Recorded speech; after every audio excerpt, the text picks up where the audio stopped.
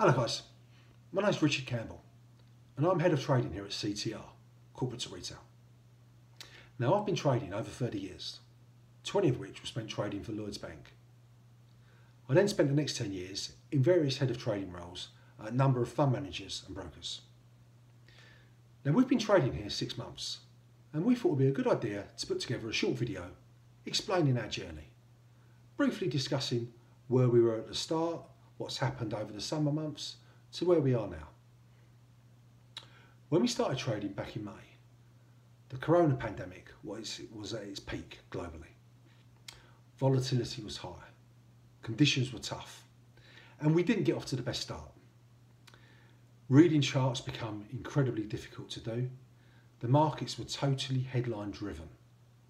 It seemed as if on a daily basis the markets were waiting for the government data releases of new cases, new deaths, before deciding where its next big move would be. We decided to have monthly meetings here, just to discuss the previous month's trading, to discuss what's gone right, to discuss what's gone wrong, to fine tune. We're always looking to improve the situation. We then hit the summer months and things calmed down a little bit. The market found a bit of a trend. And over the next 3 or 4 months, we put in the returns exactly what we set out to do. We were consistent, we were steady, we were disciplined, we were boring. And that is exactly what we want to do. We're not looking for P&L swings, we're just looking to tick over. Markets were easier to read. We then got to the September months and the pandemic seems to be blowing up again and conditions are tough. Volatility is back in place. Now I've been trading 30 years and during that time I've seen all sorts of big volatile conditions. 1992 ERM crisis, 9/11, 2007-2008 financial crisis, Brexit, Donald Trump, and here we are now with Corona. Volatility is tough. It makes the markets hard to read.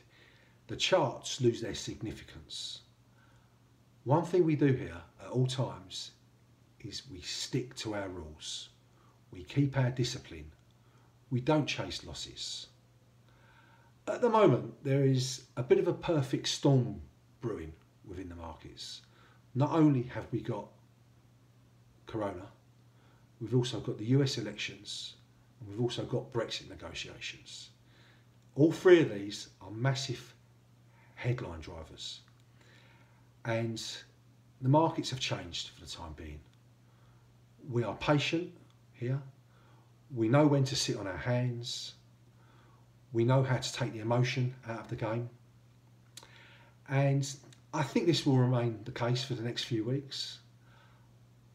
Once the election is out of the way, that will make a big difference to the markets. It will calm down a little bit, but during that time we will remain patient. We never trade for the sake of trading. If there's no deal on the table, we don't put a deal on the table. So that trend will come back sooner or later. We will carry on doing what we do best, sticking to those rules, being disciplined at all times. That's kind of where we are now.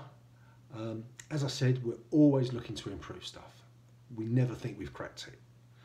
So we stick to our rules, we stick to our risk parameters, we keep our sensible risk-reward trades on, and we just do what we do best.